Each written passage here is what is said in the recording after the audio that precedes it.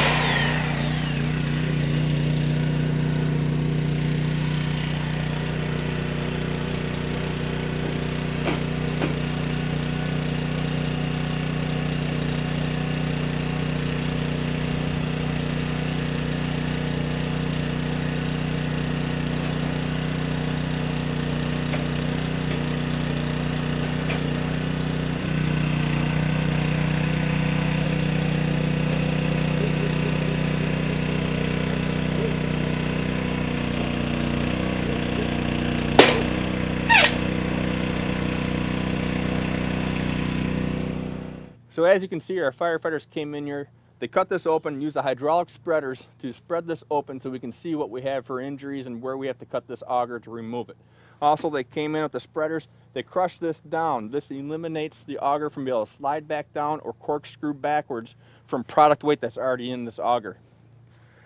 So we're going to come in here, we're going to cut this auger, never wanting to unwind this auger to get the patient's arm out. That will create a whole new series of cuts and breaks and double the injury. So we're going to cut this auger starting on the flighting on the top to the shaft. If we start from the shaft going down towards the bottom of the auger, it's very difficult in that very small amount of space. We have more space here, so we're going to have them guys come in. They're going to cut this auger. We're going to remove this, get the patient on the backboard into a level 1 trauma center.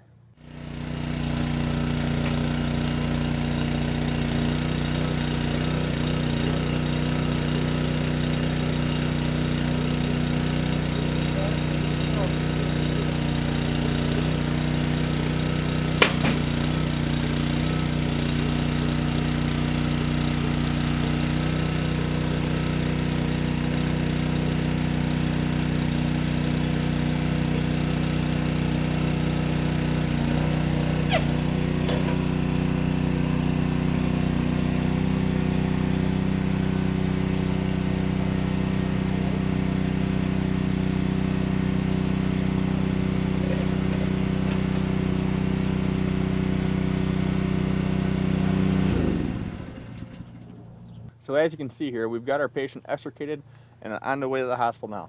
I'm Pat McCullough, and thanks for watching Training Minutes.